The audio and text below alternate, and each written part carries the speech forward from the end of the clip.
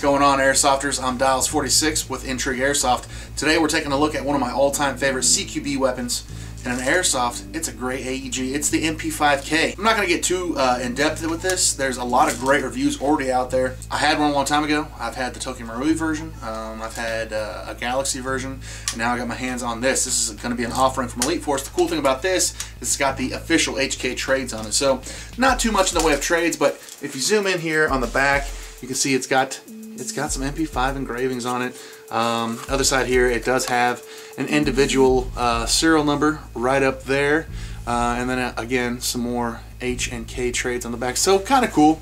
You know, not the traditional trades along the upper receiver that we're used to on MP5 replicas.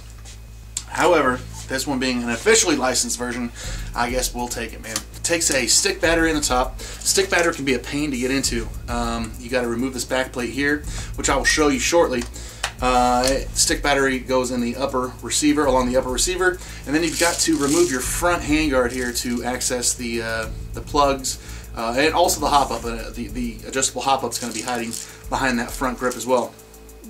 Construction overall on this thing is going to be plastic. It's going to be keeping the weight down for sure.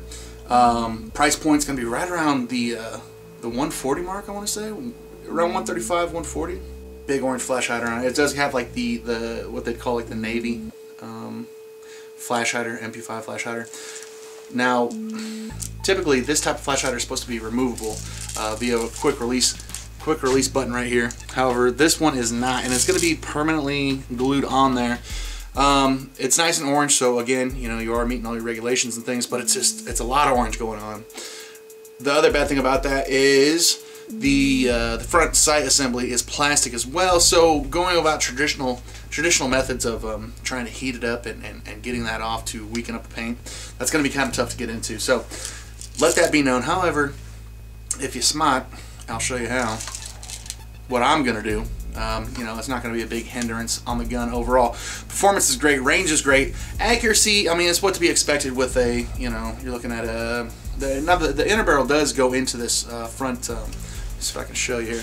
It does peek into that front big old orange flash hider a little bit, but you're still looking at overall, I don't know, maybe a 6 or 7 inch barrel in there. Not a lot going on, but the range is good. Accuracy, not so much. It's what you come to expect, but the range is really good on it. I was hitting the back wall of our indoor field, and that's around 120, 130 feet back there, if I'm not mistaken. So pretty good range on it for a little gun like this. Awesome for CQB. It does come with an 8.4. There is some modifications you can do to allow it to take a 9.6 NiCad battery. You might be able to find a stick LiPo that you can squeeze in there. But with the 8.4, not bad on semi-auto. Full auto is a little bit sluggish, but whatever. Comes with a high cap, 200 rounds, around that 140 price point. Box says it shoots 280, but our chronograph readings and some other people's reviews chronograph readings showed around the 310 to 320 mark. So kind of fluctuates. But definitely going to be CQB legal. Most fields are going to be at 350 feet per second, measured with a .12 gram BB, and it's definitely going to be underneath that. So awesome, easy, compact, lightweight. Let me show you what I want to do to it. Pull off that that back plate. That's going to have your sling attachment on it. After you remove your 2 pins, of course. That's how you're going to be accessing your battery. But before that, make sure you take off the front grip, and that's where it actually plugs in it. So you put the battery in the gun, plug first, plug, and your hop-up's going to be access underneath that front handguard. Here's the deal, man. So basically, this back plate with the sling attachment here, it's removable, okay, and then it'll leave you with the open hole there that is threaded, and the thread lines up with the hole in the back of the gearbox. Kind of what we're used to on version 2 gearboxes, like on an M4, how the buffer tube screw is going to go through the buffer tube and into the gearbox and into the spring guide inside the gearbox. So almost, it's kind of the same concept on this, man. So basically, spoiler alert, we're going to be attaching an M4 stock to this guy. Pretty simple mod. Like I said, if you have it laying around from an old M4, if you've upgraded stocks, or so I'm just going to unscrew that right there. It's got some Loctite in there, so you have to break that free. Unscrewing that, real simple. Boom, there it is, man. So now I've taken off the single point sling, the swivel sling mount on the back, and I'm going to grab my M4 stock buffer tube and screw.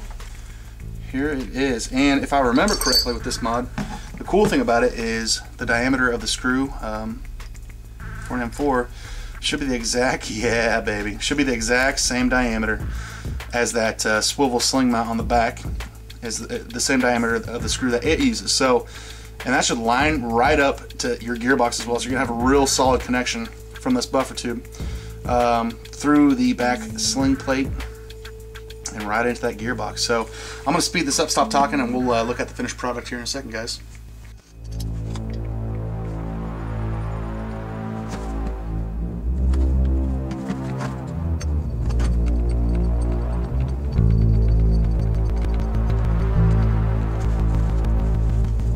You're gonna want to make sure this is all straightened out. Let's go ahead and put our pins back in.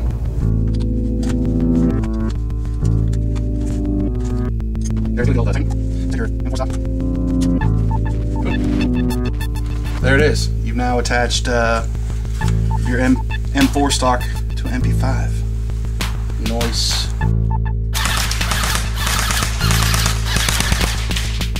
Make sure you know that things like this, painting your orange flash hider, or attaching this, even though this is reversible, it's a good possibility that this could void your warranty with ꞉ᴜ So you might want to make sure that your gun is outside of warranty before you start doing alterations like this to your gun. But this just goes to show you all the cool possibilities that are kind of opened up for your MP5K, man. Grab yourself an M4 buffer tube, any kind of M4 stock you like, and you are in business. I myself, they have the MP5K versions out there with the folding H&K stock, but I like that stock on there, man. That feels good. That's going to be a good, nice, snappy, quick pointer gun. And I'm really excited to use this out for our indoor CQB field. Thanks for watching, guys. Make sure you like, share, subscribe if you haven't already, and stay tuned for more videos coming up soon. Take care, guys.